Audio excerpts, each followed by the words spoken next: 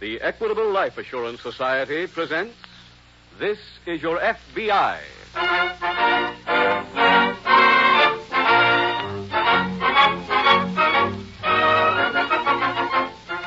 This is Your FBI, the official broadcast from the files of the Federal Bureau of Investigation.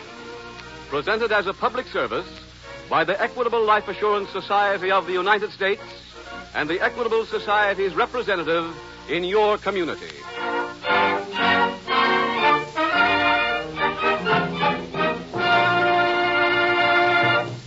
At any time in the next half hour, while you're listening to this program, your telephone may ring. Yes? This is the Radio Checking Bureau. Is your radio turned on now? Oh, yes, it is. What program are you listening to, please? It's, This Is Your FBI, just starting. Do you know who sponsors that program? Sure I do. It's my good friends, the Equitable Life Assurance Society. Just last Wednesday, my Equitable representative was telling me about a special life insurance plan for men and women on the way up. Believe me, that's one great life insurance plan. So naturally, I know that This Is Your FBI is sponsored by the Equitable Society. And in just 15 minutes, I'll give you full information about the Equitable Society's plan for men and women on the way up.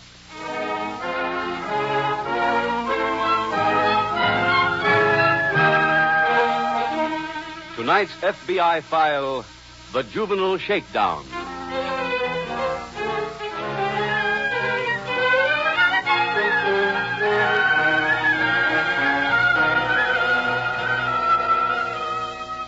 Your FBI is composed of men who have made a career of crime prevention.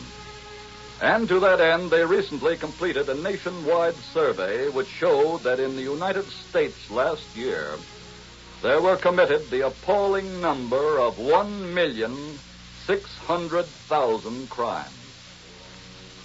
Far more disturbing to your FBI than that total number of major crimes, however, was the fact that the number committed by boys and girls in the 17 to 21 age group was out of all proportion.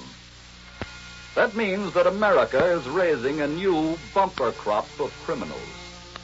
A crop which will make the current crime wave seem puny unless something is done. Something is done and done quickly. Whether you have a child in that age group or not, this is your problem. Because you are an American. And if nothing is done to alleviate the present condition, you will also be making it easier for new criminals to be born. New criminals whose victim could be you.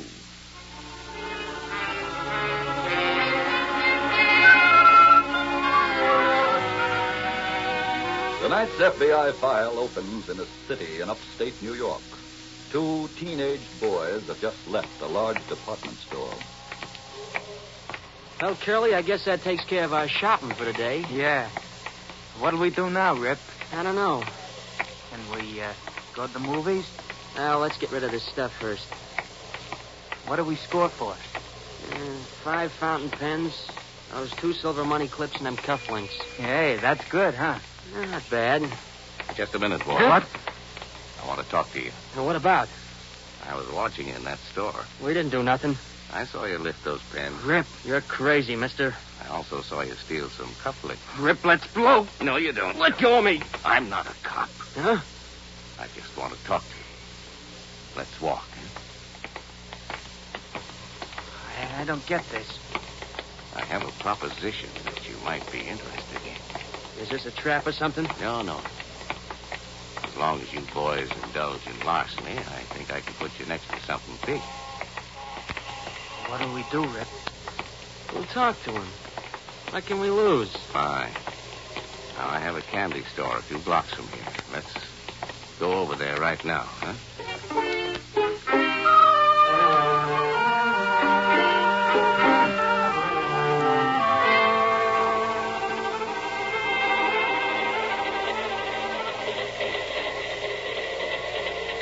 Hey, Rip. Yeah? This is fun, huh? Fun?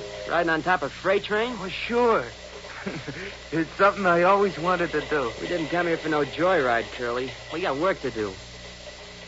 Hey, tell me the plans again. Well, the candy store guy said we should stay here until we come to a water tower. Then we go into action. Still don't see how we get down in the car. Look, how many times do I have to tell you? You hold onto my legs, I reach down, break the seal, and open the door. And we just swing in. Oh, yeah, I remember now. And then we throw out the boxes, and Mr. Brown comes along in his truck and picks them up. Right. Don't nobody guard these trains? Sure. Just got to keep our fingers crossed that nobody spots us. Hey, you know... Hey, wait a minute. Huh? There's the water tower. Come on, let's get started. Oh, okay. Get around here and grab my legs. Well, sure, Rip. How's that? Okay. Hold on tight. Oh, I will, Rip, honest. Here I go. Can you reach the seal? Do you hear me, Rip? Can you reach it? Rip! Okay. Pull me up, Curly. Okay. There. Did you open it? Yeah. Well, let's swing in. And watch yourself, Curly. It ain't too easy. Now, look, anything with muscles I ain't afraid of. I'll go first. Go ahead. Well, here I go. Come on, Curly. That was a breeze. All right. Now, let's get to work.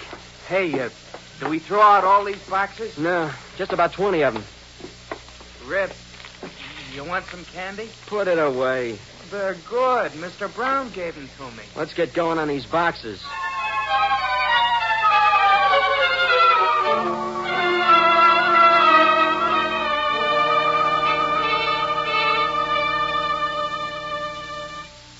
Hello, Bill. Hi there, Jim. Been looking for you. I've been out doing a little road work. Well, judging by those shoes, it was a muddy track. It was. The case came in this morning. The Albany office reported it to us. What's it about? A freight car was broken into. 20 large cartons of cigarettes were stolen, worth about $1,500. In our local freight yard? No, while the train was en route from here to Albany. The job wasn't discovered until they arrived there. Well, what could you do with this, then? Well, I worked with the railroad police. Tried to establish where the stuff had been thrown off. Did you find anything? Yes, we located the spot. It's about 20 miles west of here. How'd you arrive at that? Well, one of the cartons was found near the roadbed. It had broken open so the thieves didn't bother to take it, I guess. We also found indentations about every 20 yards where the other cartons had landed. Any leads on who the thieves were? Well, the brakeman said he saw two boys jump off the train a few miles past the place where we found the broken cartons, so I imagine they did the job. Did the Albany office have anything? Well, they're out now examining the freight car. What else did you get? We found some tire markings, truck size. Also some footprints. And they appeared to be a man's prints, not a boy's. Then they had a Confederate pick the stolen goods up. I would think so. We took an impression of the tire treads and the footprints. We also measured the length of the men's stride. I'm sending these off to the laboratory now.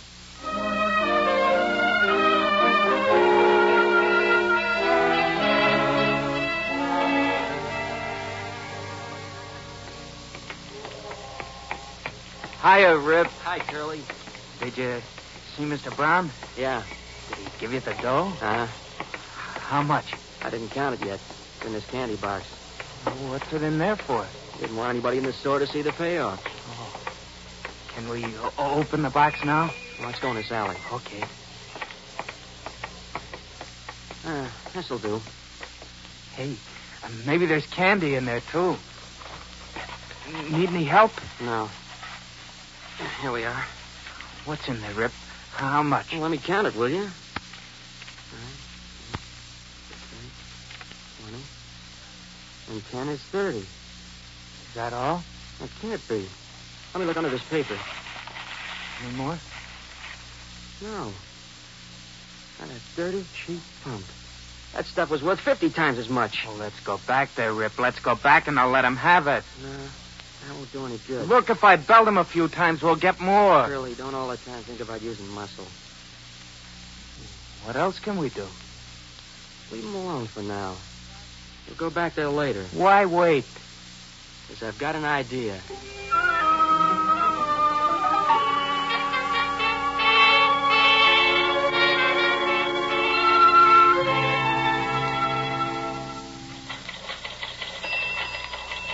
Jim, Oh, yes, Bill. you came in just in time. This teletype's for you. Oh? What's it about? It's from Washington. Looks like a laboratory report on those footprints you sent down there. Good. Here you are. Thanks. Footprints and length of stride indicate men about 5 feet 8 inches tall, weighing close to 200 pounds. Jim, have you heard anything from Albany? Yes, they found several fingerprints on that freight car seal that might mean something. Anything else? Yes. Several candy wrappers were found on the floor of the car. All of them here. Here you are. Mm-hmm. Looks like a taffy wrapping. Mm-hmm. I've already contacted the company that makes this candy, and they said they distribute it to about a dozen stores here in town. Well, if the boys who broke into that car live here, that might be a way of identifying them. Yes, I know. The candy company is sending me a complete list of those stores as soon as they can check on their records. What have you done with the fingerprints? Well, I forwarded one set to Washington, and because youngsters are involved, I also sent another set to the local police. I'm hoping that that'll bring us some results.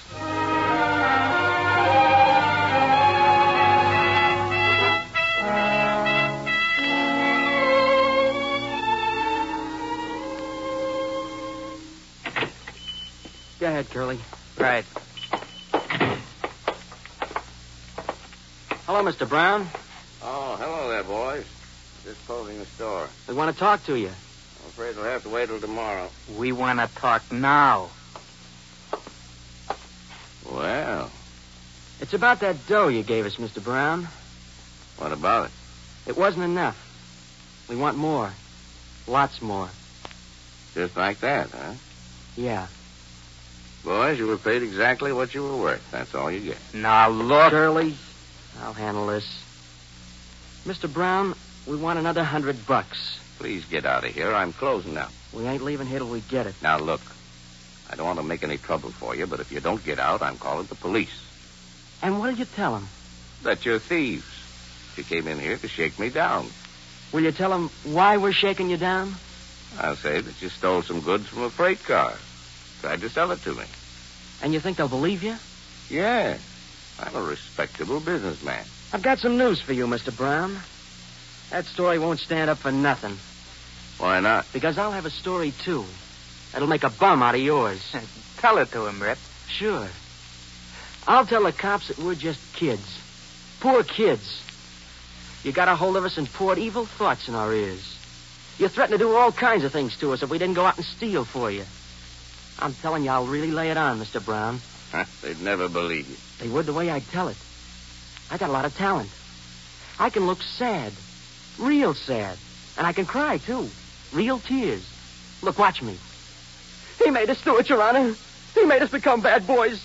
He made us steal that stuff from the freight car. He was the one, Your Honor. He was the one. Do you like that, Mr. Brown? That's just a sample. I pull that on a judge. We get let free, and you do 20 years. Now where do we stand? I'll get you the money.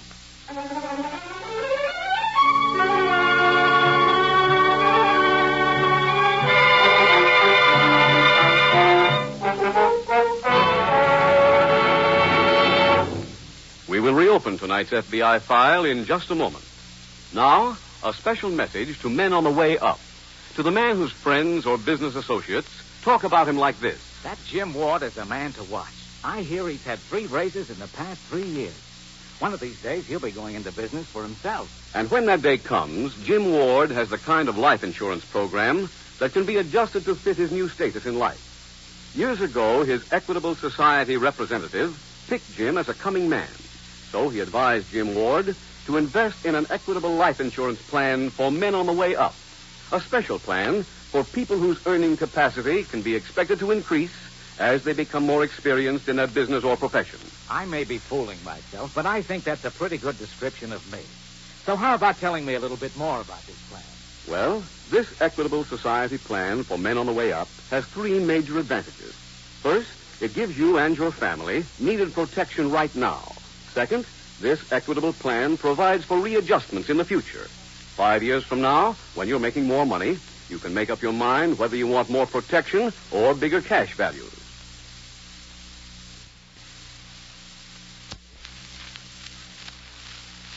Or you may decide to work out a retirement program.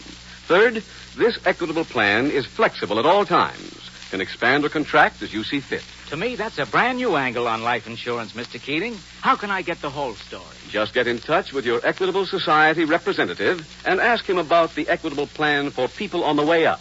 Why not phone him soon?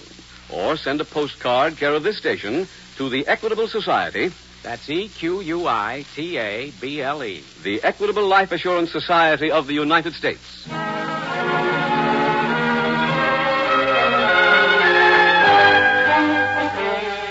And now back to the FBI file, the Juvenile Shakedown.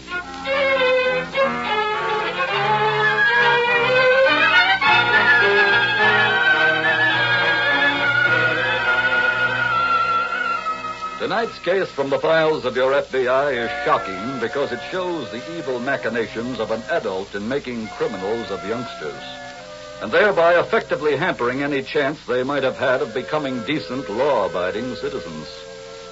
The depth to which human beings can sink, apparently, has not yet been reached. But each year, new evidence is uncovered that somewhere a human being has done something which is unspeakable. It is obvious that there is great need for people to examine their morals, because we may currently be headed in the wrong direction, headed in the direction which has led to the downfall of every civilization yet built by man.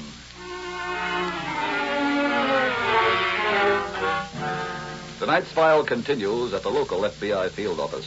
Special Agent Jim Taylor is working at his desk. Say, Jim. Yeah? What's happening on that freight car job? Oh, I just heard from the local police bill. They've identified one set of fingerprints as belonging to a boy named Ralph Sterling. His nickname is Rip. What's his record? Well, he spent 2 years in reformatory. He was convicted for a series of petty thefts. When was he released? About 2 months ago. They have an address on him? Yes, they checked with his parents, but he disappeared from home about 10 days ago. Hasn't been seen since. Well, that certainly doesn't help much. Yes, I know. Bill, there's another angle on this case that I've been giving quite a bit of thought to. What's that? The man who drove that truck. Now, the local authorities tell me there's been a series of thefts lately by youngsters here in town. Yeah? And the articles that were stolen weren't the usual thing that kids would take, or for that matter could dispose of easily. So it's highly possible that the man who drove that truck could be operating an organized gang of boys. You know, in that case, finding this Sterling boy really becomes important. Exactly. Oh, I've got that list of candy stores here. I'm going out now and check them.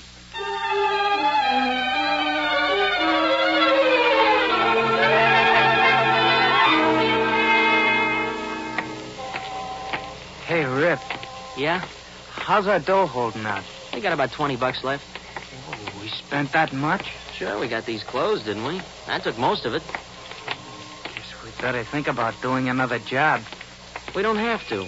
But, Rip, we gotta get dough. I wouldn't like it being broke again. We'll get dough. How? From Mr. Brown. He already paid us. That was only a down payment. I don't get it. We got that guy where we want him. He's a real good shake for us. All we have to do is drop in on him once in a while, remind him of that story I gave him, and we never have to work.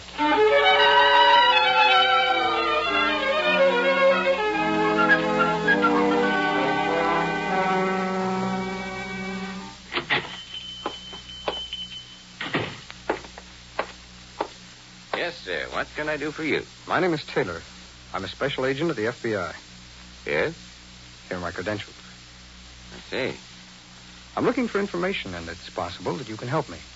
Well, I'll certainly try. Thanks. I have a candy wrapper here.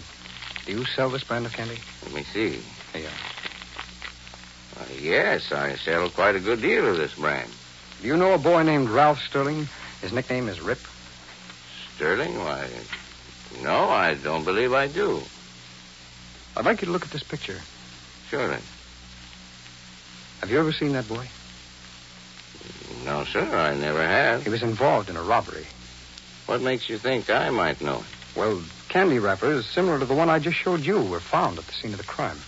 Oh? I'm trying to establish where that candy was purchased. Well, I certainly wish I could be of more help to you. Well, thanks anyway. Oh, let me have a package of those cigarettes, will you? Oh, sure then. There you are, sir. Thanks. Oh, by the way, you can keep that picture. And if young Sterling should come in here, please get in touch with us at once.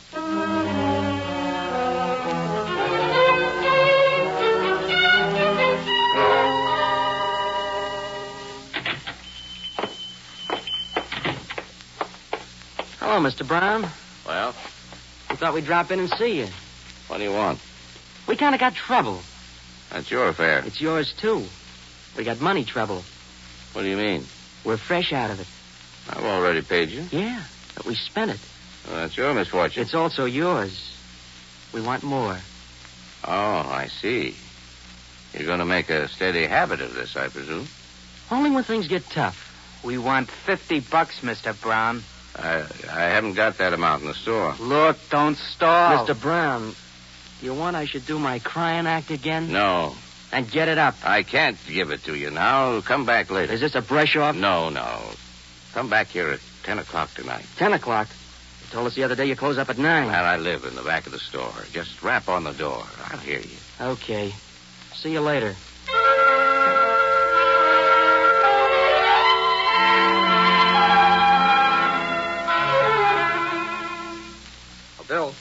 Bill, are you busy? No, not very, Jim. How'd you make out? No luck. Cover all the candy stores? Yes, I went to all 15 of them. They'd never seen young Sterling. Oh, has there been any word from the local police? No. Bill, would you mind doing a little tabulating with me? No, not at all. Okay. Now, every package of those cigarettes that were stolen had a New York State cigarette tax stamp on them. Now, those stamps are numbered, and I have a list of all the numbers here. Quite a list it is, too. Yes, but our job won't be too complicated. Each candy store I went into, I bought a package of the same brand of stolen cigarettes. I have them all here. Are the numbers on this list all consecutive? That's right. Okay, read them off. Right. Now, this first pack was bought at River Street Stationers, number 11324. Let's see. 234. Mm-hmm. No. Okay, next pack bought at Wilson's Candy Store, number 13356. Wait a minute now. Should be on this page. Yeah, here we are. No, that's a blank, too, Jim. Here's the next one. Bought at Brown's Candy Store, number 14195. Well, that might get us something. There's a list here of 1-4s. Let's see. 14195? That's it. It's right here on the list, Jim. Look. Wait. Yes. Brown's Candy Store. Bill, let's check the Motor Vehicle Bureau at once. Find out if Mr. Brown has got a truck.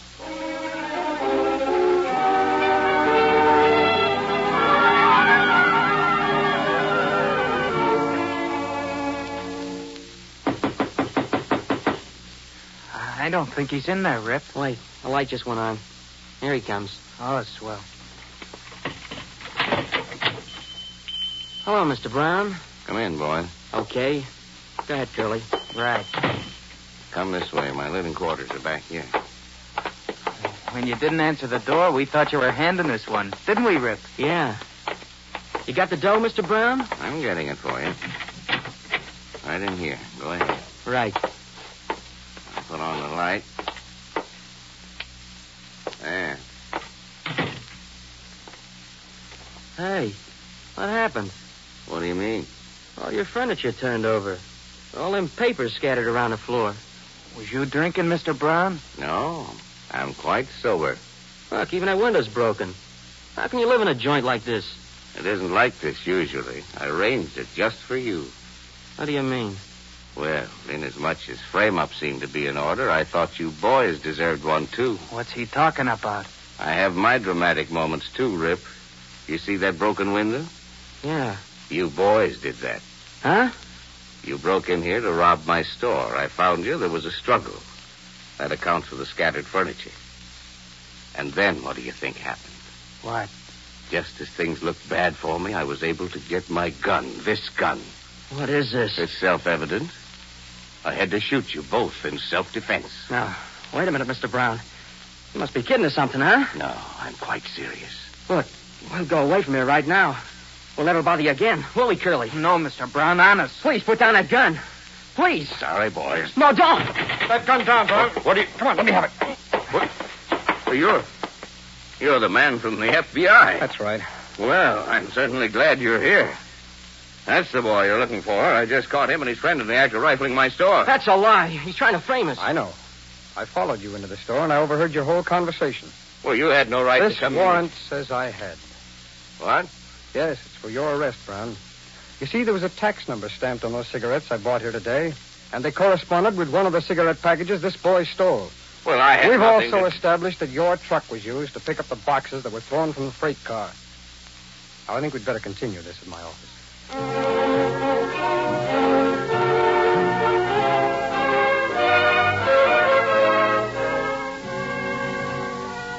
Frank Brown, the illicit storekeeper, was sentenced to 5 years in a federal penitentiary as a receiver of stolen goods. The two boys were tried, convicted, and sent to a federal reformatory. In connection with tonight's Edgar Hoover, director of the Federal Bureau of Investigation, has this to say to you listeners. I quote, "In those communities providing our youngsters with the wholesome, creative influence of boys' clubs, special attention is being given the very worthwhile program of the Boys Clubs of America as part of the observance of National Boys Clubs Week.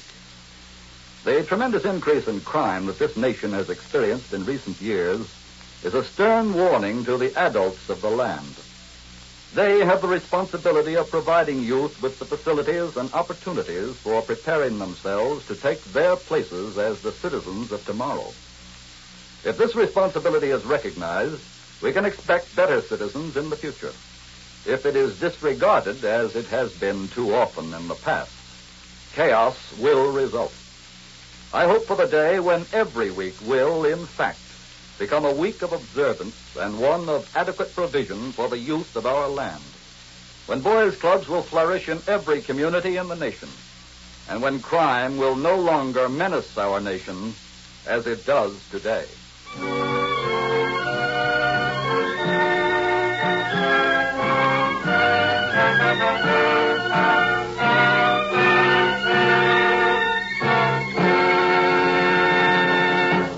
In just a moment, we will tell you about next week's exciting case from the files of your FBI.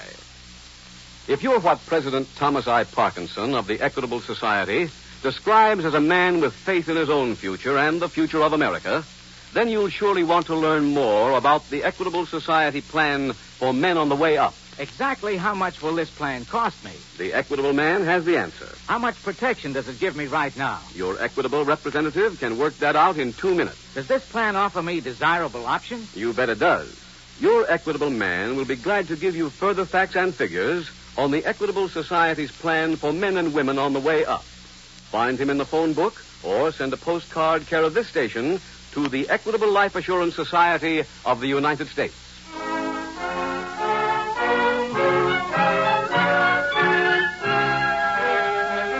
Next week, we will bring you another colorful story from the files of the Federal Bureau of Investigation, The Unfortunate Daughter. The incidents used in tonight's Equitable Life Assurance Society's broadcast are adapted from the files of the Federal Bureau of Investigation. However, all names used are fictitious, and any similarity thereof to the names of persons living or dead is accidental. Tonight, the music was composed and conducted by Frederick Steiner. Your narrator was Dean Carleton, and Special Agent Taylor was played by Stacy Harris. This is Your FBI is a Jerry Devine production. This is Larry Keating speaking for the Equitable Life Assurance Society of the United States and the Equitable Society's representative in your community, and inviting you to tune in again next week at the same time, when the Equitable Life Assurance Society will bring you another thrilling story from the files of the Federal Bureau of Investigation, The Unfortunate Daughter, on This Is Your FBI. Stay tuned now for radio's biggest money-paying quiz show, Break the Bank. Tonight's jackpot contains an amazing $3,450. This is ABC, the American Broadcasting Company.